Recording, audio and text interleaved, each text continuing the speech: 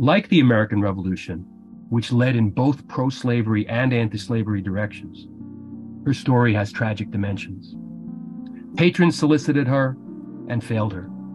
She didn't earn a living and she died young. Politics and war victimized Phillis Wheatley and may have disillusioned her, but there's little reason to imagine that she had illusions of lasting fame, glory, long life, or wealth. Both representative and one of a kind, like any life, but especially the lives of artists and activists who fascinate and become lightning rods. Her story tells us much about slavery, about race, and about how both were made and remade with the American Revolution. Her own history demonstrates that the American Revolution both strengthened and limited Black slavery. She helped make it so.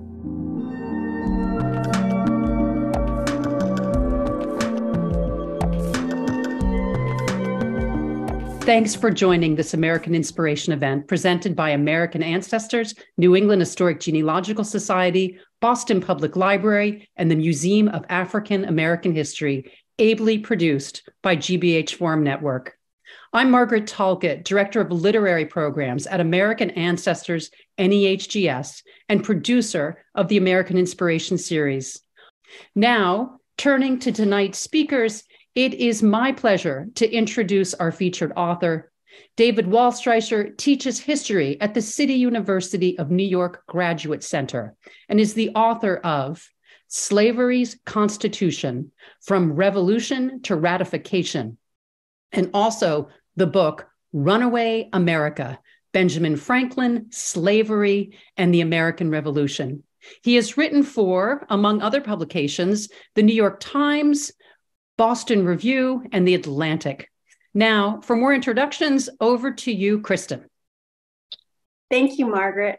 On behalf of the Boston Public Library, welcome everyone. I'm Kristen Motti from the programs team here at the library. Tonight, I have the honor of sharing a bit of information about Lemertje Frazier, our moderator for the conversation this evening. Lemertje Frazier is a visual artist, historian, and innovator, poet, and holographer. Frazier is Executive Director of Creative and Strategic Planning for the Boston-based Spoke Art and formerly Director of Education and Interpretation for the Museum of African American History, Boston and Nantucket. Frazier is an award-winning national and international visual and performance artist and poet.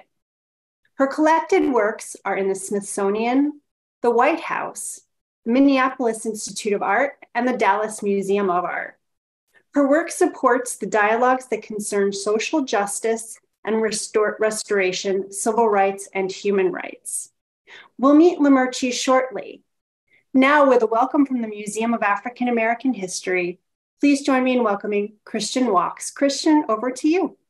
Thank you, Kristen. On behalf of the Museum of African American History, it is my honor to welcome today's author, Professor David Waldstreicher. Professor Waldstreicher, we look forward to your invaluable insight you will provide this evening. And without further ado, I would like to hand it over to you, our featured author this evening, Professor Waldstreicher. Thank you. Well, good evening, everyone. I'm going to read a bit from the first chapter, the introductory chapter, the very beginning of the book, and to give a taste and also to provide a jumping off point for our conversation. And I'm going to time myself so that I don't go over. So let me just start my stopwatch. Chapter 1, the beginnings, the table, the tale. Everyone around Boston knew about the storm at the end of August 1767. They knew what could happen in gales on the back of Cape Cod. Still, even after years in the coastal trade, the Nantucket merchants Hussey and Coffin had rarely felt such winds. By the grace of God, their schooner and their whale oil had made it safely to a Boston wharf, and they had returned to the fine house of their fellow trader, John Wheatley.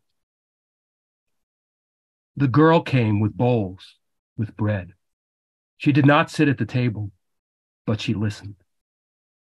The Wheatleys already knew about her ear. The girl had some sort of gift. John's wife, Susanna, and their daughter, 18-year-old Mary, who had a twin brother but no living sisters, had taught her to read English. It wasn't hard. Soon after they purchased her off the slave ship Phillis in 1761, they had noticed her endeavoring to make letters upon the wall with a piece of chalk or charcoal. 4 years later, the 12-year-old penned an impressive letter to a Mohegan missionary who had stayed in their home. She had also written elegies about the deaths of respected men and verse appeals to lapsed Christians that the Wheatleys showed to their friends and neighbors. The poem Phillis began to write soon after that dinner, the first she published, addressed the near wreck and the Nantucket merchants. The occasion was standard stuff, especially in Massachusetts. Almost half a century earlier, an even younger Bostonian, the 12-year-old apprentice named Benjamin Franklin, had published a ballad broadside about a capsized rowboat and the drowning of a family and their enslaved man. Less conventionally, Phillis addressed Hussey and Coffin directly in her poem. She asks rhetorical questions about their peril. Did fear and danger so perplex your mind as made you fearful of the whistling wind? It's not a dialogue. She doesn't quote their answers. She speaks of them, about them, to some larger purpose. They may be the subjects, along with the awesome elements, but the voice is clearly hers. It isn't hard to imagine why the survivor of a slave ship could identify with another terrifying voyage, with voyagers who wondered whether the punishing winds were themselves alive. As she put it, was it not Boreas knit his angry brow against you? And whether the stormy emotions of gods would doom or deliver, save or destroy. But enslaved girls were not encouraged to speak of those voyages. She begins riskily then, as well as suddenly in the gales and the waves, throwing us into the action aboard the boat. How did these older men, these merchants, feel? She invokes fear twice. Did they fear so much that even the wind seemed alive? Or as experienced shippers, did their consideration, a double entendre meaning both thought and money, enable them to stay calm, to rationalize how the winds, like God, give as well as take? Apparently not. Or it isn't for her to speculate on merchantmen's considerations. She returns to the trope of the threatening deities, another wind god. Aeolus was angry, haughty, frowning. She backs off. She depersonalizes. In a classical idiom that to modern readers has seemed so off-putting, so scholastic, so white. She reaches back to maritime cultures of the Greeks and Romans and the most popular of the neoclassical texts translated by the most ambitious English poets of the previous two generations. Her first readers in print in the Newport Mercury of December 21st, 1767, and the Boston Post Boy 3 weeks later, would have understood instantly. These lines are literally evocative of Homer's Odyssey and Virgil's Aeneid in their popular English versions. The Odyssey begins with a call to the muses to sing of Odysseus's unnumbered toils on stormy seas. In Alexander Pope's translation, the ghost of Agamemnon asks similar questions to the ghost of Amphimedon, one of the suitors slain by Odysseus. What cause compelled so many and so gay to tread the downward melancholy way? Did the rage of stormy Neptune sweep your lives at once and whelm beneath the deep? The storm-tossed voyages in Homer are also accompanied by questions about the gods' intentions. Greeks, Romans, Britons, Africans, can they be similar? What might this mean? Did she mean it literally? Did she believe in these gods of the sea, like a pagan, an ancient? Phillis Wheatley could be talking about herself, imagining herself into the world of the poem as a storm-tossed victim or hero, as voice of the dead, as vessel of the gods. But more importantly, she takes control of the references, the presence of the ancient, for the reader of the newspaper who could not have missed that the poem had been written by a, quote, Negro girl. The preface stresses her race. The poem itself places Africa and her in a shared ancient world that is at once past and present, a place where even she can speak with authority. The boldness of address, the claim to share the ancient world on equal terms, is hidden by the seeming imitation, the classical references. But not enough, not nearly. Having established her classical propers, Phillis switches registers. The pagan deities, she tells the reader, are a metaphor. Regard them not. A Christian salvation is at stake. If Hussey and Coffin had perished in the sea, where would they go? Where would be their abode? With the supreme and independent God? Or made their beds down in the shade below? Christians and Africans, like ancient Mediterraneans, believed in another world where the dead reside. They also equally believed in revelations. The poetic narrative returns then to another tradition, at once classical and Christian, and especially important in early modern Western Christendom, the good death, to be preferred to the godless life full of fear. Are they saved? Are they going down or up? All depends on their faith and who does the asking and the telling. Presented as the pious effort of a precocious slave and published in a newspaper, it's a Christian exhortation that demonstrates spiritual equality. Yet the Salvation Project presumes a Greek, Roman, and African world of shipwrecks, slaving, and women, a set of experiences analogous to the world she had known, the stories she couldn't tell to the enslavers who provided the pen and the paper on which she wrote. The classical revival provided her with a way of talking about her experience as an enslaved woman without talking about it directly. In Homer, the traffic in women is perfectly ordinary and yet akin to the original sin, a rupture that makes and unmakes the world. It is the job of the poet to knit the world back together and maybe free herself in the process, like the singer at the end of the Odyssey, who receives a pardon, perhaps because, in the end, he is as indispensable as the hero. This story of Phillis Wheatley's Odyssey takes its cues from what she wrote, from what she brought to the table, including the books and newspapers she rewrote into overt and controversial arguments for freedom. It traces her remarkable journey from West Africa to Boston to London and back to America on the eve of the American Revolution. She published the first book in English by a person of African descent and the third book of poetry by a North American woman. The book's existence became an anti-slavery argument, and so did some of her poems. Despite being only 19 years old at the time, Wheatley shaped her book's publication and reception. She gained her freedom as a direct result of that project. She was the only Black person to elicit personal responses from the likes of Lord Dartmouth, Benjamin Franklin, George Washington, and Thomas Jefferson. Their public responses mattered because of how the problem of slavery had already come to be part of the imperial controversy. She became, in other words, a political actor, as well as an artist and a celebrity. She was an inspired participant in the new movement against slavery and the most famous African in North America and Europe during the era of the American Revolution. Like the American Revolution, which led in both pro-slavery and anti-slavery directions, her story has tragic dimensions. Patrons solicited her and failed her. She didn't earn a living and she died young.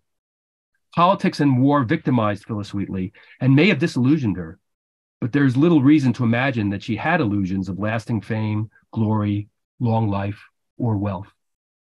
Both representative and one of a kind, like any life, but especially the lives of artists and activists who fascinate and become lightning rods, her story tells us much about slavery, about race, and about how both were made and remade with the American Revolution. Her own history demonstrates that the American Revolution both strengthened and limited Black slavery. She helped make it so. Wheatley's first published poem begins with 5 questions. These queries move from the merchant's experience to the mythical gods. They combine the practical, the spiritual, and the mysteriously elusive. A question can be a veiled statement. It can also be an invitation to begin a conversation. Given the right questions, in the right places, in a revolutionary America, poems could be actions.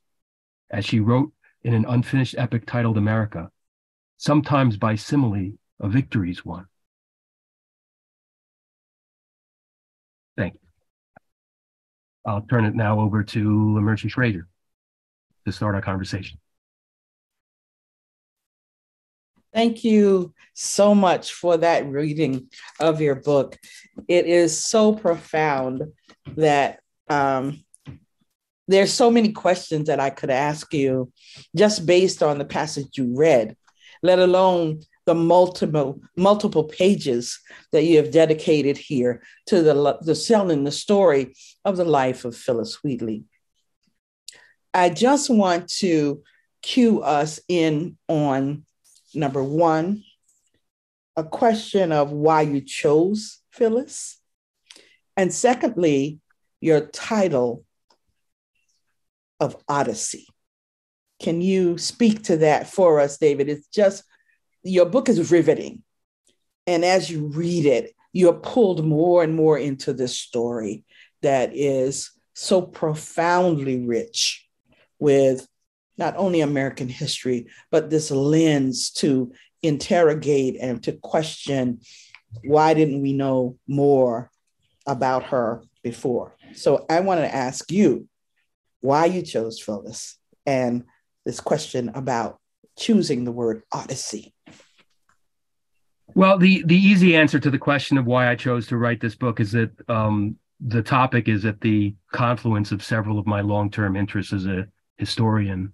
The American Revolution and slavery and print culture. I studied with David Bryan Davis, one of the great historians of slavery and anti-slavery.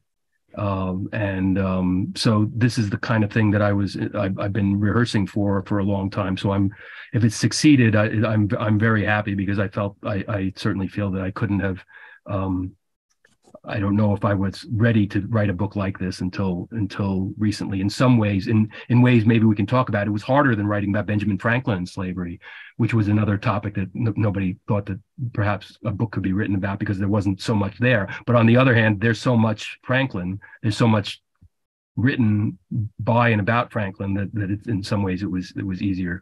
It was a lot easier to do than this was. The more personal reason why I chose to write a book about Phillis Wheatley has to do with my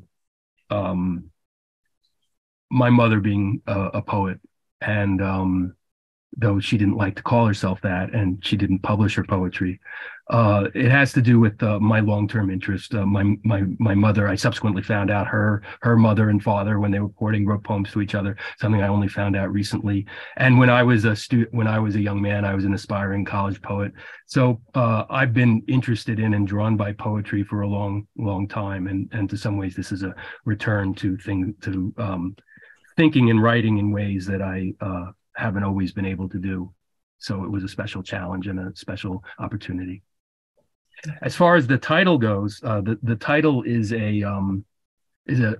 like many titles are, a kind of double entendre. It has it means when we say Odyssey, we usually mean a voyage, and so I'm referring to her different voyages, the changes she went through. And it wasn't until I got myself my self-taught education in Greek and Roman classics that I undertook to write this book, when I realized how important it was to her, and that I realized just how resonant that term means, and that Odyssey doesn't just mean taking a journey and going somewhere. It means transformations. It means mystery. And it also means, for many of the characters in works by Homer and those Greek and Roman authors, it sometimes means a transformation from slavery to freedom, or from freedom to slavery. So I thought that I really couldn't think of any other title that was more appropriate. Well, and with that same thought in mind, as we look at Phillis's spaces that she occupied, and they were many, and we look at the geography that she covered in those spaces, was there any surprising moment for you as you looked at how much territory she was able to cover, being a woman in the 17th century, being an enslaved woman in the 18th century, being an enslaved woman who is looked upon to actually cast a shadow on some of what we find later with Thomas Jefferson's critique of her in Notes on the State of Virginia. As she traverses and negotiates these spaces, was there anything surprising for you about her methodology and how she used her own wits and her apparent capability and potential of intellect to do this?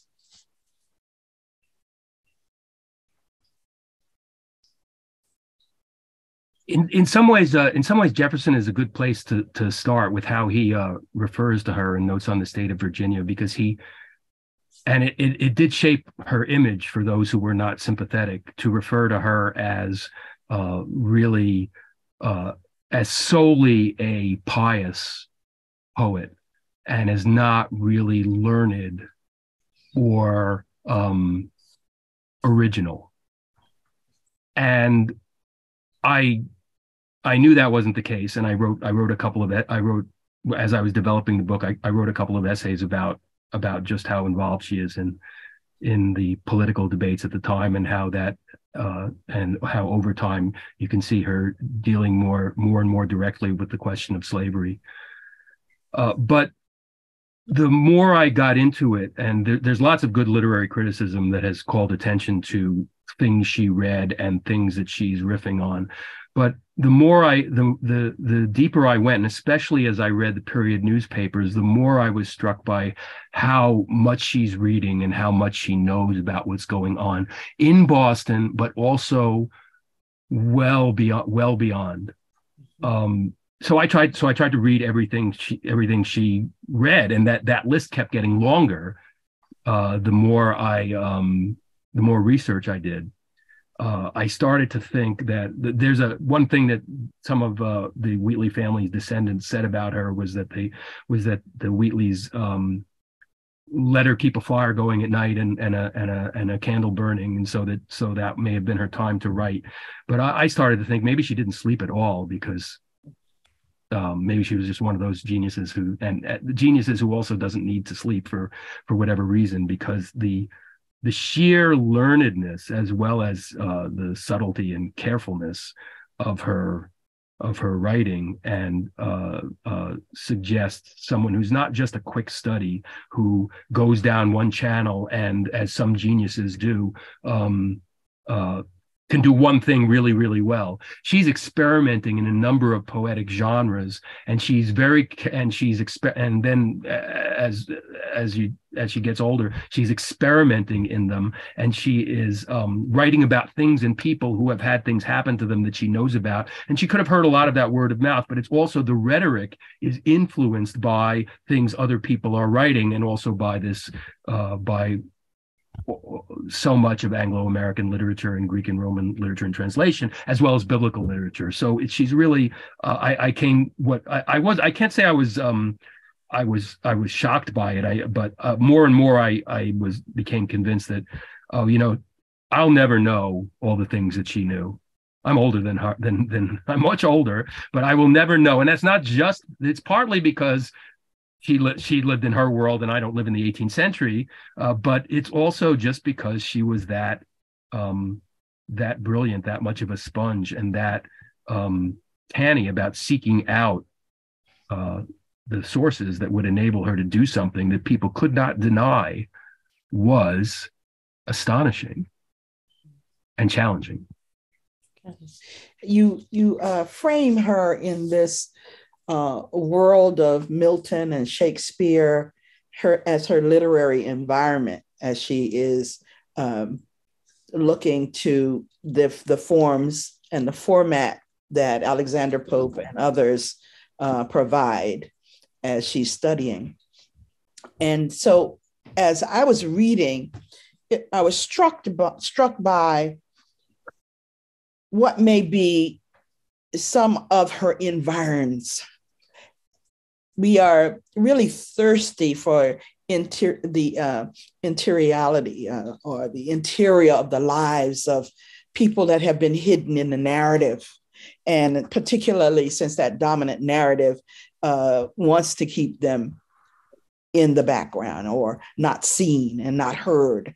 But as you develop your text in this book, you give us this lens into more of her life that we are yearning for. You flesh the bone, in other words, that we know that she's a great poet. We know that she's done some extraordinary things, but what are they? What was her everyday life like? What was her environment politically? What was the environment that you pose as imperialism and the American Revolutionary War, and her relationship to those fights and what was happening around her, as we think about her environment as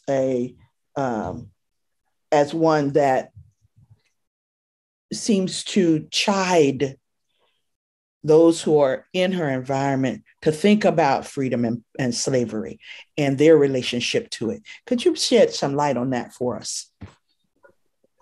And I could have answered your previous question by going this route, but one of the things that becomes apparent about when you read the newspapers that in Boston, as I did, is that she's not alone.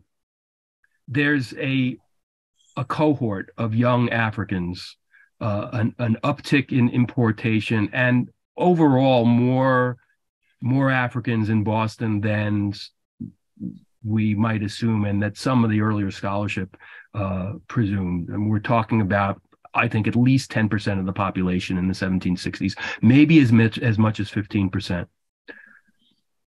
And because there's this, there are more ships coming in from Africa and from the Caribbean after the British start winning in the 7 Years' War, and the trade routes open back up, and the British gain control of two important ports in West Africa. We see evidence of more young people like her. And it becomes very clear that she is not the only one who acculturated or assimilated quickly and turns out to be highly skilled and highly valued. We see this in the slave for sale ads, and we see it in other kinds of things in the newspaper. So one of the arguments I make is that we don't have to just completely try to imagine based on what we think, the way we think slavery usually was. We have to keep all those things that we know about slavery in mind and not presume that Boston is different and it's really not the same as slavery elsewhere. It's still slavery. These people still exist under threat of sale. They still can't have families of their own. It's very, very difficult for them to do that because the way they are used in households actually makes them more valuable if they're isolated very often. But this is also a society that takes young people who don't have parents, so orphans as well as enslaved people, and assigns them to families where they will do unpaid labor, and that is a system. And having enslaved people drives down the wages and the cost of having other people. So the thing that becomes very important is I don't believe for a minute that she wasn't valuable as a laborer for the Wheatleys. And there are various ways of thinking about why they engage in this experiment of educating her and how and what they think is going to be accomplished by encouraging her to do what she's doing. One of the things I think they're thinking of is that actually it will prove that that maybe at a time when people are starting to criticize slavery, maybe it's not that bad, or it can be made Christian, it can be made better. That's one of the things I think is going on.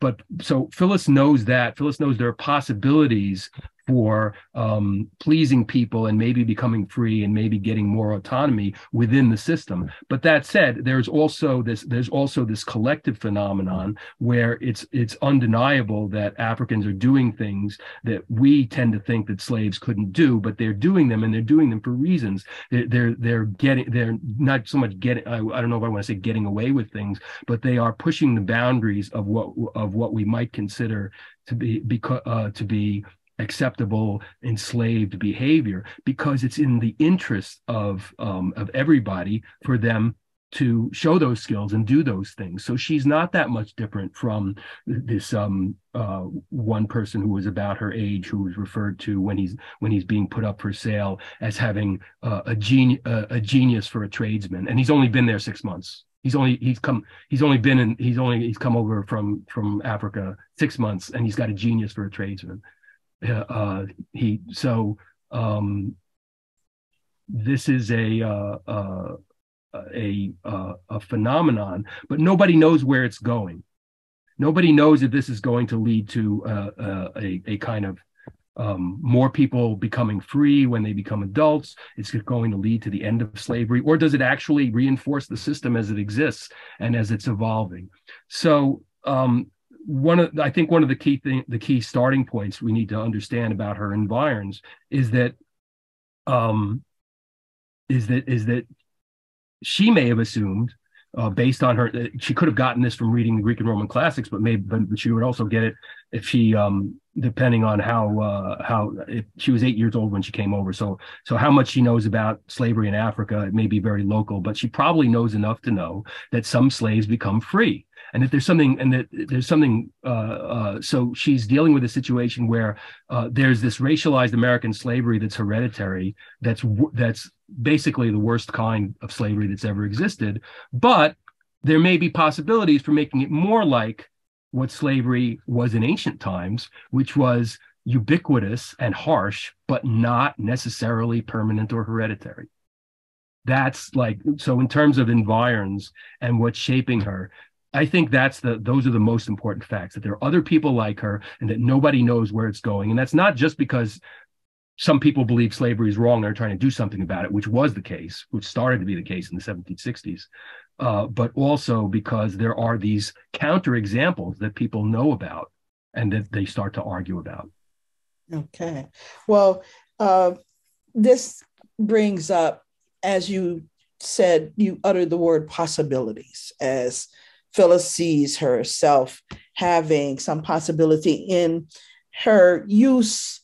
And I think about melancholy and death when I think of her use of elegy as a strategy for moving and advancing her views, and the lens through which we would see her eulogize others and use this device to awaken us to much of her thought as she reveals in this eulogizing of others, that it made me think, as I was reading your words, that she had her own sense of possibilities and immortality in actually rendering these elegies of other people, that there was this idea of Phillis being equipped with not only her identity as she announces her status on almost everything that she writes, but this ability to move into worlds here and beyond through the lives of other people and lifting them. So could you speak more to that and what you think of that as a strategy? I was really struck by that. Yeah, that's lovely. I think that there was something that leveled the playing field to be talking about death and the afterlife, and to be playing this role that was so important, and doing it in when you read the elegies from the beginning, but as she writes more and more of them, they're almost bossy in addition to like often having a lot of praise for the people she's addressing and their departed relatives, or if it's someone who's like a famous minister or a public figure, the panegyric mode about that there's something like she's claiming a lot of authority. And even telling people like not to overgrieve because that's not what God wants. That's not what we're supposed to do. Now, it's not like an original idea for her to do that, but for her to claim the authority to do that, as Wendy Roberts has argued so eloquently, she is taking the role increasingly in her poems of a minister. Mm-hmm. And so we would think of poetry as a secular thing, and ministry over here as something different, but they actually overlap in terms of roles, and that's why that genre was so familiar and exciting to people. They overlap in part because in worship and in religious literature, there's poetry is a big part of that. They're singing those traditional hymns, but they're also excited by new hymns. By Isaac Watts, for example, is very a minister who wrote hymns that were part of the important part of the popular culture of the time. It's actually revealing that she aims a little higher, that she doesn't write hymns of her own. In a literary sense, the ones she writes are often more ambitious than that. Than hymnody, or if it's not too snobby to say it that way, but I think that's what people at the time would have recognized, that she was doing something particularly ambitious. But one of the things that really, when I started to read Homer and notice these parallels and these things that she's doing, is that there's not an absolute line between the dead and the living for ancient peoples, right? And when she's doing it in a very Christian way in those elegies, she is also doing something similar that she could have seen as that is very much going on in that classical literature, but also would have made sense to someone from West Africa in the mid-18th century, where one lives in a relationship to the ancestors, and it is part of experience to think about and do things about the possibilities that the dead may still have power, and need to be propitiated or spoken to or connected with.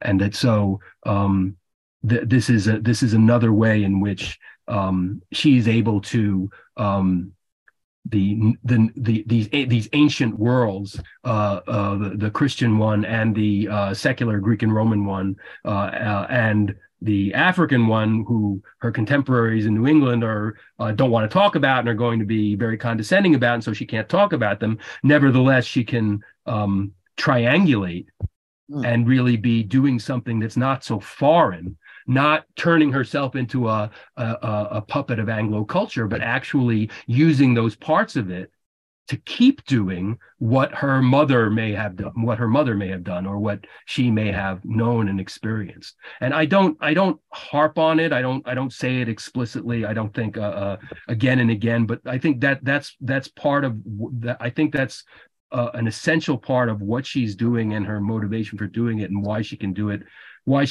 so well. And I also think that there's a really winning universalism to it, that the way that she comes out of these connecting of these worlds enables her to, without, I think, much sense of alienation, to feel like she has a message and she has a practice that even if she knows that everyone is always, that she knows exactly who she is, and she knows that every time everyone reads any of her poetry, they're not thinking of the poet, they're thinking of this poet, they're thinking of this enslaved African very young person. Nevertheless, she's always reaching for the universal, and I find that I think that was something that was irresistible, and I find irresistible. Okay, well, thank you for that. As we ponder her ability to negotiate the space of her home life, there's a question about, what was her home life like?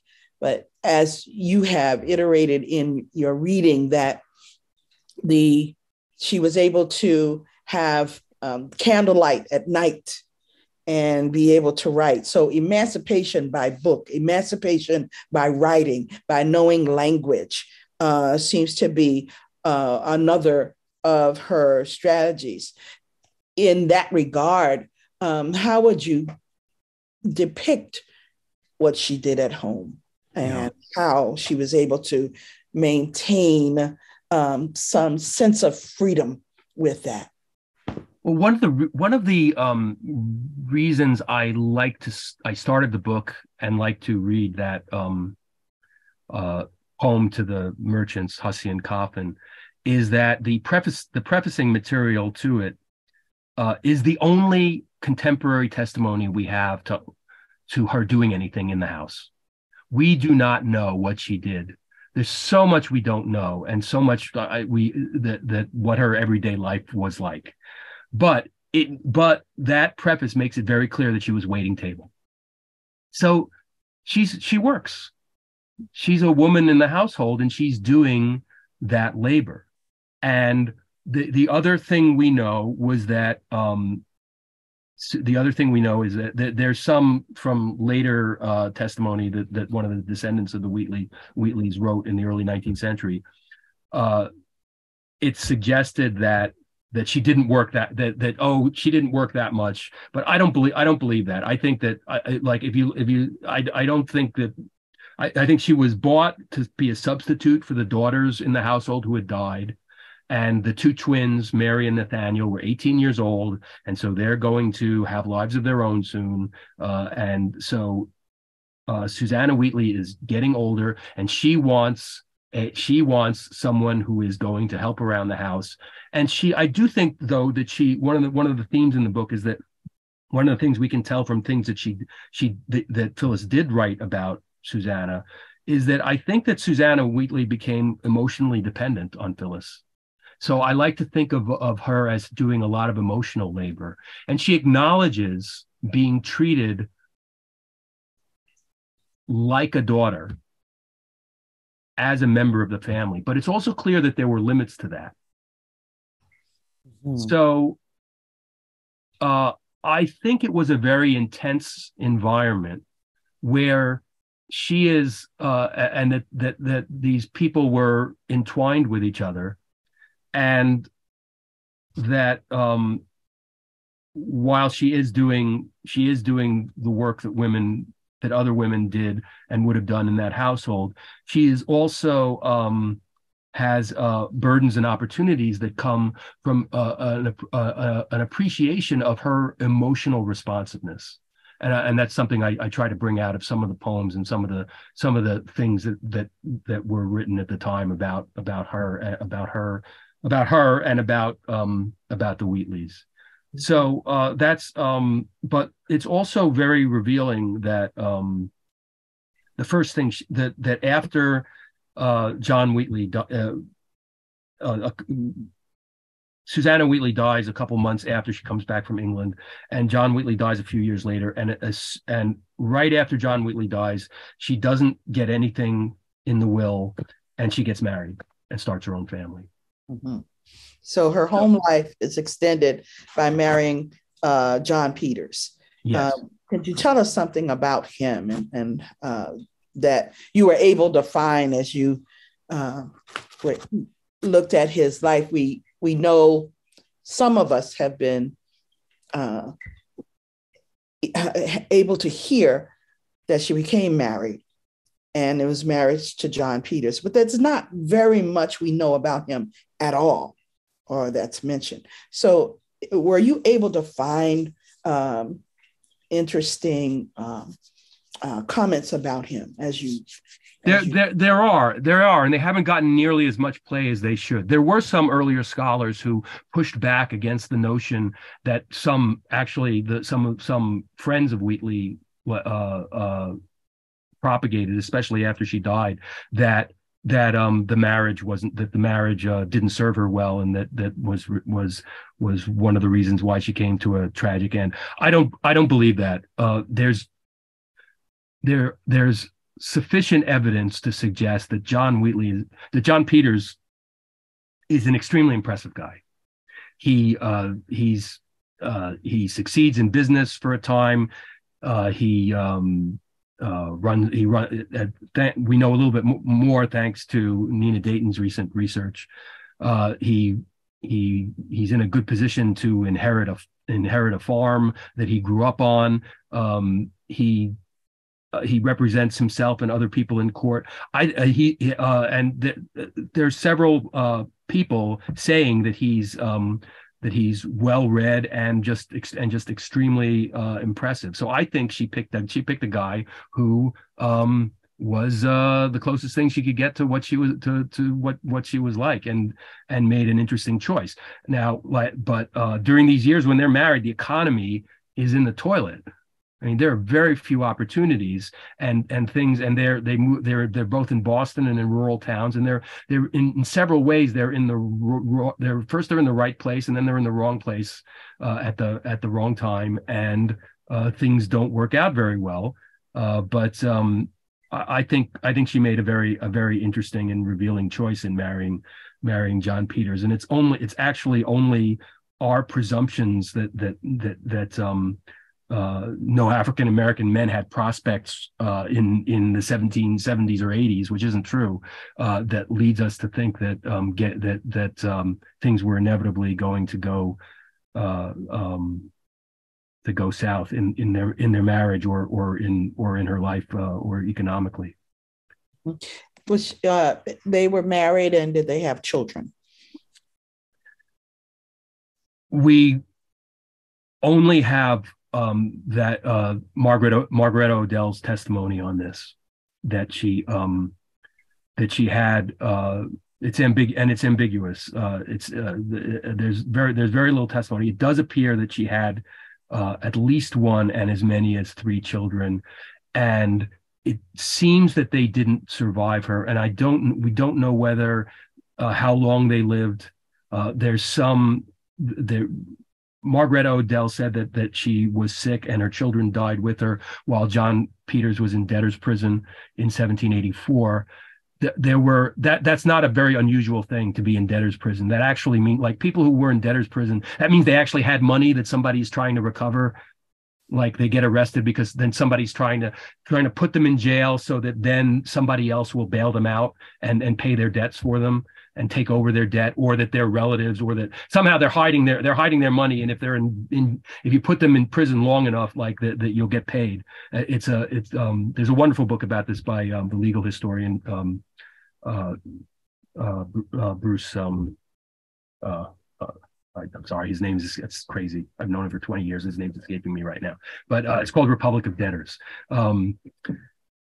So there's really not much reason to dwell on, I think, on that unfortunate outcome. Okay. Well, one of the questions that I have has to do with the people that you call the young Africans who were savvy and cosmopolitan, and the formation of what was called, quote unquote, their committee, this Black abolitionist group that Phillis was a part of. It is assumed that she was not, in her resistance, that she was not very radical by those who were looking at her from the lens of a 1960s a Black revolution, but from the standpoint of the 18th century and what was possible in terms of her challenge to Puritans and Christianity and them being involved with slavery. She was a part of this abolitionist group that would include people like Prince Hall and Caesar Sider and others. What was there anything that you found? I know that they petitioned. They used this vice of petition and letters and had intersectionality with Indigenous people like Reverend Slocum. Do you have any comments on that? Yeah, I'm really glad you brought that up, especially for a Boston audience. There's not a direct link in the sense of that we know that she knew though. We don't know. I don't have evidence that she knew them specifically or that she met with them. But what is clear is that the language that they're using in their petitions and the way they are going about cultivating authority and engaging in parallel activities to the committees of correspondence, I argue, she's using a lot of the same language in the letters we have and in her poems. And so I argue that there is this moment in 1772, 73, 74, where there's this ramping up of anti-slavery activity, and it is as much led by the Africans as it is by some of the white patriots and Tories who, for various reasons, are taking different positions and are thinking about the relationship between the protest movements, the patriot movement and the fate of Africans. And so what I argue is that these developments are reinforcing each other. And in a way, what Africans are doing and the way they are seizing upon the language of freedom and slavery and making specific arguments about the kinds of arguments patriots are making and appropriating them as Wheatley is doing also, that actually raises the stakes of the entire imperial controversy. And the thing that's so rarely noticed as a factor, but I think is so important, is that we tend to want to study the Sam Adamses and the people who, how did they lead this movement that led to independence? How did they preserve their liberty? How did they give us the American nation? But we don't pay attention to the fact that they're being criticized as hypocrites for keeping slaves while they're talking about freedom and their worries that the British are going to enslave them by taking away their property and their ability to govern themselves.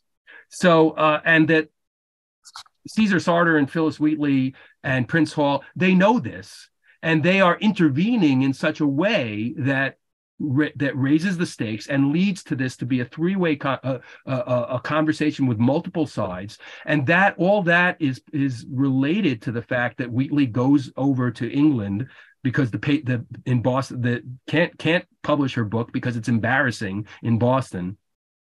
And whereas at first it had seemed possible, she goes over to England and they publish it there. And even the most critical first review says, "Can you believe these Boston people? That they would keep someone like this enslaved." And this is the critical review. This isn't the one that's saying she's amazing. This is the one that's saying, maybe she's not that original, but can you believe these Americans talking all about their liberty trees while keeping someone like this enslaved. So that situation both emboldens her, but it also raises the stakes and makes what she's doing more dangerous and more. So she hedges her bets in terms of she's still praising Governor Gage a lot later than General Gage and Governor Gage. He's both at the time. A lot later than a lot of other people are. And so what we see here is really the pattern that Benjamin Quarles identified so eloquently in 1961, when he said that during the war, but beginning in 1775, African Americans fought for whichever side they thought would gain them more liberty. And that sometimes meant switching sides or hedging their bets. But so one of the things that becomes very apparent is that the patriots are embarrassed, and they do. You see some more support for anti-slavery measures on the part of Sam Adams, for example. But at the same time, they're extremely worried about the British enlisting Africans even before the war. Okay. So this is. I show one of the I think one of the fruits of my research was to show that is true at the time of the Boston Massacre. It's true earlier. It's true later, and that creates a volatile situation, and also one that means that the activism of the Africans has to be very, very careful. Yes. Well, it's both a very public thing, but also it has to be very subtle. And so she's doing it in a particularly women's way. She cannot write petitions and take them to the legislature the way those guys are, but she's doing something parallel in the realms that a woman can. Why doesn't she write a slave narrative that makes it all clear? The genre doesn't even exist yet. Mm-hmm. It's not even an option. Nobody's asking her to do that. But somehow she figures out that there are things she can do with poetry. Well, with that, we are out of time. Unfortunately, we could probably go on for another 2 years with the research that you've done in this wonderful book. But I tried to incorporate, and I will tell our audience that we appreciate your questions. I tried to incorporate and wrap some of those in the questions that I was asking.